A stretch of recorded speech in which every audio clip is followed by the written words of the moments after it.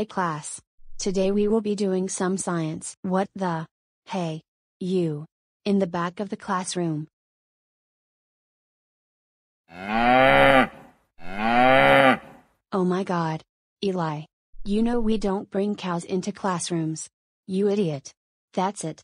Get out of here with the cow and go to the principal's office now. Eli. What is the meaning of this cow being in our school? I brought the cow into school because of the cow needed to eat grass. That is it, Eli. You made me extremely furious. You are now going to have the 1-week suspension in your hands. Now get out of my office. Eli. I just got a phone call from your principal. And he said that you brought a cow into school. Is this true? Yes, I did bring a cow into school. Eli, how dare you?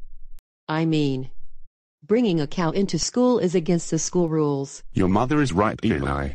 You are grounded for a week. And we are going to return the cow where you got it from. Now go upstairs to your room right now.